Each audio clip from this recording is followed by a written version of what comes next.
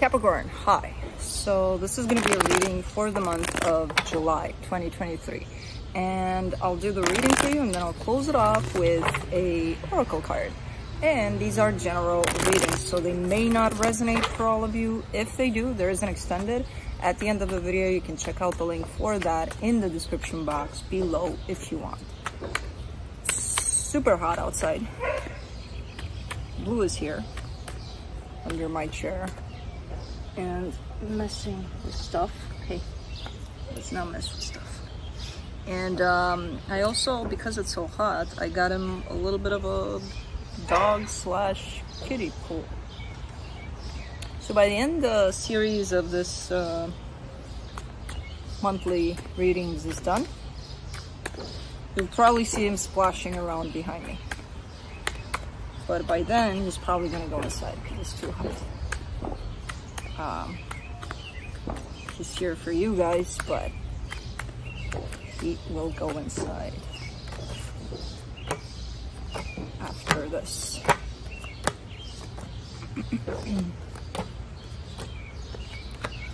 Ooh, the overall energy for the reading, the Death card. Man, smack down in the middle of the summer. Process of death. At least it's not cold out. Yeah, I don't know what's going on here. Something might be coming to an end. It could be your own death process. No, it's not. No, something is definitely coming close to an end here for you. Which could be a good thing, you know, it's not necessarily always, oh my god, the worst thing. But starting off the reading, the Two of Swords crossed by the Five of Cups. There's a situation you're dealing with that's a little too complicated at this time. It's a little like it keeps you very busy up here. It keeps you very like on the edge possibly all the time. Like what you're giving me for this one is like, it's just too much. It's just too much. I'm kind of tired of it. And it's something that's been here for a while. It's been persisting. And I just see you being like, you know, having enough of this one, whatever it is. In your focus here, the Sun, I mean, you want happiness. And whatever this energy here is, that's kind of pressing at times, just doesn't fit what you want for yourself, you know? Do not chew on my chair. Chill. In the recent past, the Knight of Cups, I kind of get the sense that whatever it is now that's stressing used to be better. You know, it used to work out, it used to be smoother, a little better. Not anymore. It's bringing in a lot of stress currently. In your strength here, the Ace of Cups, that's what you're focusing on. Because as I said, you're definitely trying to leave stuff behind, stuff that just doesn't work for you anymore. So that's why it seems like this is the process, the death process is applying to a situation in your life that just doesn't coincide with your direction, where you need to go, where you plan to head towards, which is happiness, love, you know, a lot of great energy, a lot of energy like, oh, that's not this energy right here, the one that keeps you stressed out. Stop it. That's what I get for giving you a looser leash. In the immediate future, the Eight of Wands. I mean, this is definitely some sort of sharing of energies, possible communication, but it's a good one, you know. So I don't know what this is about, but it's definitely about not only your energy, it's something that you're sharing with someone here. And it could be in regards to this one here, the supportive energy, a brand new beginning. The energy that surrounds you, and you may not be aware of it, the Queen of Pentacles. There's a lot of focus on your part on self, on taking care of yourself, nurturing yourself, loving yourself, and things like that.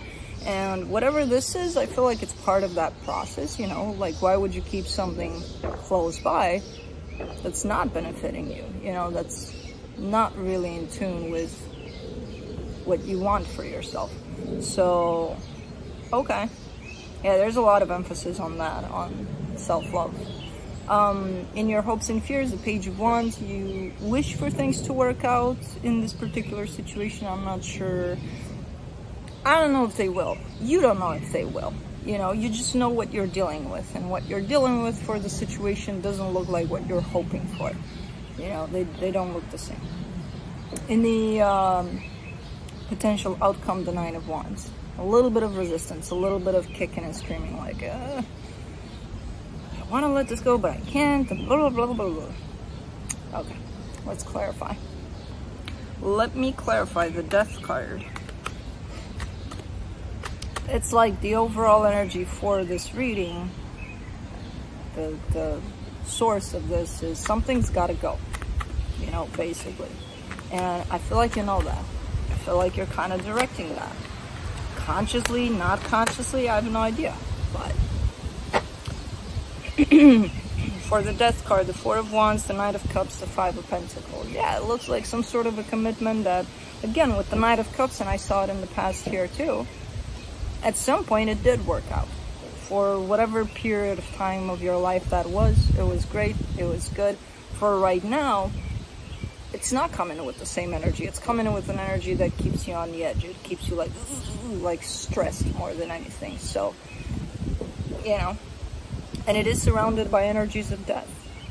Left, right, front, rear, you know, everywhere you look at the situation, from every angle you look at, it's the Death card, the Five of Pentacles. It's like, I'm not sure if it's a done deal or already in terms of energetically speaking, and it's a matter of you know, physically putting this into play, or but it's here. The energy of it's a done deal is here. Let's do the Two of Swords, Seven of Swords, the High Priestess, the Six of Pentacles. I feel like you've had attempts over and over again to pull away from the situation repeatedly, you know, in the past. And right now you're in one of those energies of, it's looking like it's not doing me good, so let me pull back. But for some reason, you're not listening to your intuition when it comes to that. Because your intuition tells you, well, you know, it could work out eventually. It could be better eventually. So, ultimately, you're kind of at that precipice of, you know, just dropping it completely, or still waiting for that day where it could get better. Let's do the Five of Cups, but you're looking at the past, and the past looks pretty much the same, where you told yourself the same thing there. And did it get better? I don't know. You tell me. Five of Cups, you get the Nine of Swords, the Star, the Queen of Pentacles. Interestingly enough, the energy of self-love was here all along. So however way you dealt with this in the past, you actually ultimately decided to put yourself first.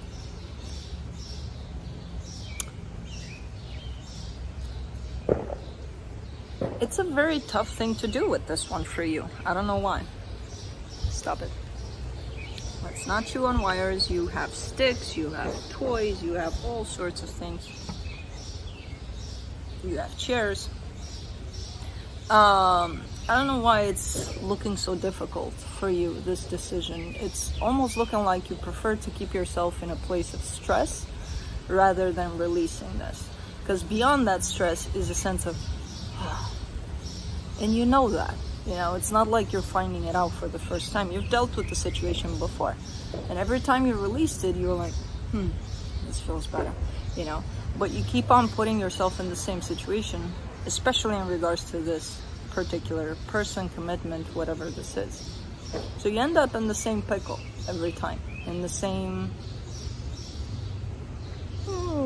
it feels good for 5 minutes, and then it gets you back into, let me stress about it. So at this point, it's really up to you. Do you like to be stressed about it, or do you like that energy of releasing yourself from this, you know? Which doesn't mean necessarily to release the situation, but to release any kind of expectation, any kind of anything you have tied up to it, and see what happens. If it's meant to stay, it'll stay. If not, no, you know? But that's acceptance over it. Because I see you doing the same thing over and over again about this one. Choosing consciously to keep yourself in this position of stressing about it. Where beyond that, there's release from that. For the sun in your focus, you get the Ace of Pentacles, the King of Swords, the Six of Swords. Yeah, you're making this happen. You're creating a brand new beginning here. I don't know what you got going on, what you're doing, but energetically speaking, you're creating a brand new frequency for yourself that you're stepping into, and it feels good. It feels like, oh my God, this is it, you know? And it's in your hands with the King of Swords here. So you're kind of giving me, with the Six of Swords coming in, you're kind of giving me a little bit of, you know, once I get this rolling, get this done, and I'll step into this new frequency, then maybe the situation will fall off on its own. Almost like not wanting to take charge over it, not wanting to take responsibility. Hey, I got to put a stop to this, you know? It's up to me. Not if that situation changes, or if that situation happens, or if that, you know, kind of relying on other factors here to make the decision for you. Let me do the Knight of Cups in the recent past. Hui. The Five of Swords, the Tower of the Moon. Did it ever work out really? Or did it just show up in that way? Because I see the energy of, no, it's working out, oh, it feels great, oh, it's light, oh, it's easy. And behind that, it's a fucking shit show. Well, there's like a tornado running through there. And then the Five of Swords on top of it all saying, are you sure it's working out? Are you sure this is for real working out? I don't know, I see a thin curtain there that's showing me something different about the situation. Maybe you wanted it to work out. Maybe you saw potential in it. Maybe this, that, and the other, but the reality of it, if you think about it, did it really work out? Or did you lie to yourself about that one? You know? Let's do the Ace of Cups in your strength. Eight of Cups, Two of Swords, the Judgment card. I mean, you want a brand new beginning in love on one hand, and then on the other, you're not connected to your heart. So you can't really have a brand new beginning in love because that's connected to your heart. And you want a brand new beginning in love, especially for this situation. It's like, so what's happening really, because I'm looking at it from the bigger picture, you're stepping into a brand new energy that you're creating for yourself. For some reason, you get all stubborn about bringing this energy over with you, over here, where you're going to. It's a big decision on your part to make. And at this point, this situation that you want to bring in with you, there's no clarity about it. And the energies that are showing up surrounding it feel like they're not matching this new frequency that you're stepping into. And you keep on, no, they will. Okay. But just so you know, you're coming from a very confused space, mind space. When you decide, let me take this energy with me. There's no clarity there. There's no, I'm not 100% sure. I just want to bring this here, force it to fit into here, and we'll see where we'll take it from there. Because this here, where you're going, is very clear, very open, very smooth kind of an energy. And you're bringing in something that's quite the opposite of all of that. So if you think that that's not going to mess with this, think again. So all I'm saying is make sure you're clear about the energies you're bringing with you in this brand new beginning. I'm not saying cut something off, don't cut it, especially if you're unsure about it. Don't make any drastic decisions here. Just make sure you're clear about what you're bringing into this new beginning. For the Eight of Wands in the immediate future, the King of Cups, the Ten of Swords, the Death card. I mean, this is a much more, it looks like a better, clear, more clear energy on your part in terms of where you're at with the situation, what it's representing at this point. Where there is love you have in your heart for the situation, but at the same time there's really clear-cut kind of an energy of this is it. That's the end of the road for this. And I feel like it's going to be possibly communicated to whoever you're dealing with, which, again, if you're coming from this place of a lot more clarity, okay, if that's what you feel, okay, you know. I support whatever you give me from a clear space. Whatever you're giving me from a pretty messed up place, no, I'll never support that, you know. I'll try to make that as obvious as I can for you so that you figure it out for yourself. For the Ace of Pentacles and the supportive energies, you get the Nine of Wands, the Four of Swords, the Three of Pentacles. Yeah, I feel like you're kind of establishing some boundaries here in terms of this is where I'm going, this is where I'm doing. If you want to join, it's really your choice. But at this point, I have to emotionally create some sort of boundary, some sort of distance, because I can't have my energy involved emotionally with something that I'm not certain that can make the cut, that can make the trip with me, you know? So that's where I feel like things are going for this situation, which quite a nice boundary to put into place, you know? So you're keeping it open in a way, but you're not emotionally fully attached to this, to the point of, oh, it's gotta happen like this, you know, no. For the Queen of Pentacles, you get the Hangman, the Ace of Swords, the Wheel of Fortune. Until you take charge and take responsibility and make things happen. In regards to this situation in particular, your self-love is being placed on pause. It's kind of like you're not doing anything for you that matters for you. You're putting yourself in a position that doesn't feel right for you just because. While you do that, that has nothing to do with self-love. So you're kind of showing me this energy is on pause until I take charge and I get clarity and I know what I'm doing about this. You can't rely on circumstances kind of deciding for what you need to do for yourself in regards to anything, let alone something like this. That seems to be quite important to you, you know, otherwise you wouldn't be mixed up in it at all. So until you take charge, take responsibility, take accountability for this, and make something happen, whatever it is, not rely on outside factors to do it for you, that's not self-love. That's something else, you know. So the self-love energy is on pause. Page of Wands in your hopes and fears, you get the King of Pentacles, the Ace of Wands, the Ten of Cups. I see your hopes for this, and they're great. And I see possible potential for this, and it's great. But is this the reality of this? No, but it could be. Stop giving me could-be's. You don't have could-be's. You don't even have could-be's for you, for tomorrow, for 5 minutes from now. You know, you have now. I'm asking you about now. Just because that's what a lot of people hang on to, you know. Maybe someday. What about until then? Oh, I'm gonna suffer, you know, I'm gonna put myself through shit, but for that someday. Because that makes a lot of sense. For the Nine of Wands, you get the Two of Wands, the Knight of Pentacles, the Three of Wands. You're still gonna struggle a little bit with the rejection of accepting reality as it is. It's really up to you ultimately, but I see you going in the direction of rejection, big time.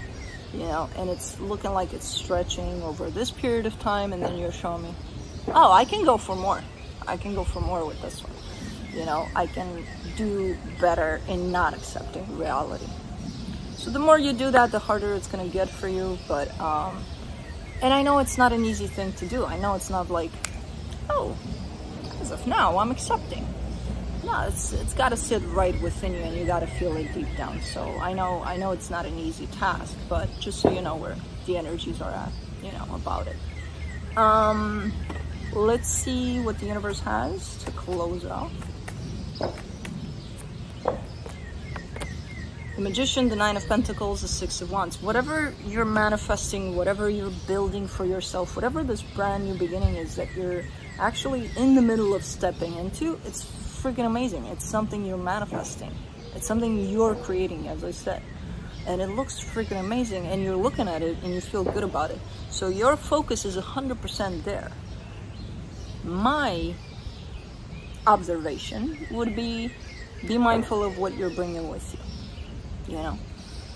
So let's close it off with the Oracle of the Fairies.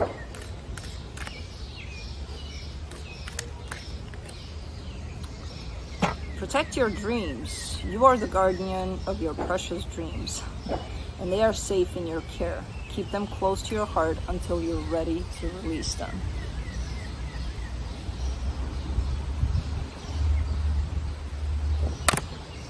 So, that's what I have for you. Hope this helped, and I'll see you next time. Bye.